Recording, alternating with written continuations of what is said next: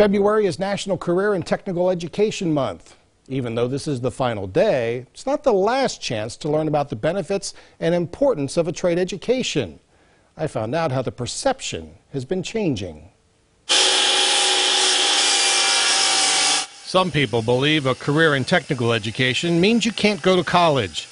Many students earn industry-recognized credentials at CCCTC and then head off to higher education. Getting a landscape credential could lead to enrolling at Kent's horticulture program. But most of the students are learning a skill or trade which will get them a job right out of high school. I think it's extremely important to teach these students life skills.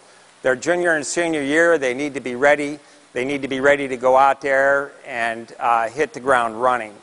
CCCTC has the traditional programs like cosmetology and the Health Academy, plus has added newer programs like construction, interactive media, even landscaping to meet the students' needs. And we're always trying to modernize and update our programs so that they're relevant for our students when they go out into the workforce. CCCTC started a precision machine and manufacturing program after hearing about a skills gap from its partners in business, and it's taking some of the older programs and updating them. Our automotive technology program, we're looking at how we can expand that with power sports, small engine repair, four-wheelers, side-by-side utility vehicles, things of that nature. There are 12 areas of study, and the state prefers high schoolers pick it up in the 11th grade and have 2 years of study for a credential.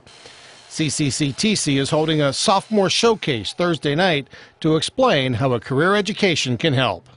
It's really geared towards 10th graders, sophomores in Columbiana County and surrounding areas, and their parents, because our application is open for next year and it's filling up pretty quickly.